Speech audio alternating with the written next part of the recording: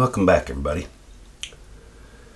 Got a chance to get out and shoot our Remington 783 again.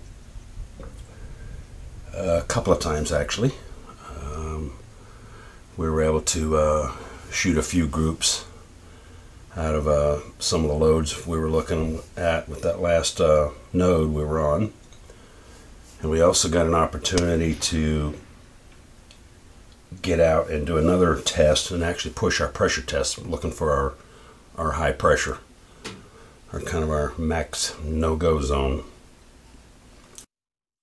Kind of like to, at this time, throw in a little disclaimer that this rifle shoots different than everybody else's. The stuff that you see me doing to this rifle, you will not be able to do to your rifle. These loads are specific to this chambering, the cartridge, and everything I'm doing, so do not attempt to copy any of my data. This is basically just information that what we have learned. So with that being said, like I said, we ran out, shot some groups. I didn't have the chrono on it at that time. We were just out doing some shooting. I happened to have what I needed, so we just did a little blasting with that. The next time we went back out, I did have the chrono on there. We did do the ladder test, and we got some pretty good results out of that. So let's get in and show you what those things were. Here's the target we were using. We started off with this 43.5 grains, and that's the interesting little group we got out of that. We had stepped up to 43.8 grains, and there's that group. See, it's trying to spread out a little bit. Then we jumped up to 44 grains even. We got those interesting results. And there's 4 shots right there, and one guy popped out of there a little bit. And then we stepped up to 44.2 grains. And there's the group we got right there. And of course had another one pop out of there. But that was the day we had about a 10-mile-an-hour crosswind on that day, so it was kind of a little hinky with the wind, but I was trying to watch what I was doing pretty close. But that was some kind of interesting groups there.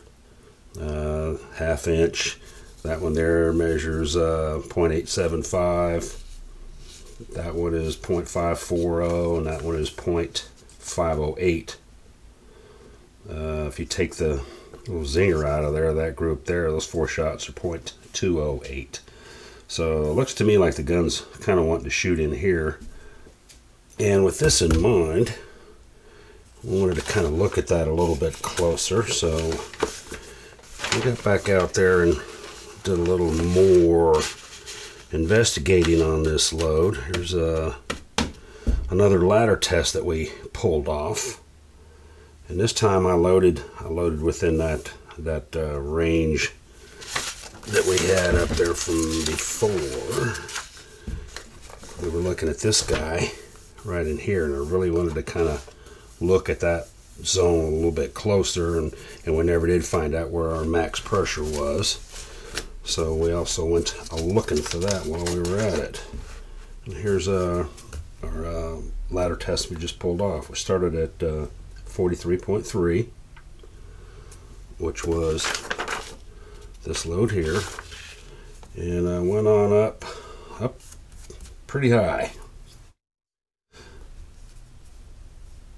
You see, we kind of flattened off right in here. The 43 just wasn't looking real great. Then we come up a little bit further, and then we jumped into this node right here. That's 6 feet per second difference right in here, and that's at that 44, 42. These two guys here. So that was really kind of good to see that. And we went on up even further, got up to 44.6, 44.4. Like I said, we're still looking for pressure signs, and 45 even. And that is 3 foot per second difference right in there in that little shelf. That's getting up there pretty high. We're about almost 3170 in there. I might go back and kind of look at that again. But then we started climbing on up, and right here I started finding pressure. 45.6 grains of that stuff, and just starting to get a little cratering in the primers. Next one up, went up another 2 grains. Just started to see a little bit of a mark in the bottom of the case for the extractor. And then the next one, I saw even more signs, so we stopped there. That last one went up to 3266. But this kind of looks interesting, but I might like this bigger node. It's over my 3,100 feet. So we're going to continue to play around in this area here. And I'm guessing right in the middle of that is probably 44.2. So I can load into there, and if it falls off on either side due to temperature or whatever, I should still be in a pretty good zone. So we're probably going to go after this. We're going to change some seating depths. Right now I'm really close to the lands on this thing. So I might play around a little bit with those seating depths and see if I can get these guys to tighten up any better. We may even try some different primer testing on there. But that's kind of where we're at there. But looks like she's trying to shoot pretty good. Happy so far. So good news, the county has relaxed its restrictions on this COVID-19 stuff. We're officially yellow, so I can get out to my 300-yard bench and find out what these loads are doing for sure, and pick which load I'm going to be using, get my data built up on it so I can get out to the 1,000-yard bench and really string her out and see what she's going to do. So stick around, hit that subscribe button and hit the notification bell to make sure you can keep up with all this as we're going, and we'll catch you next time.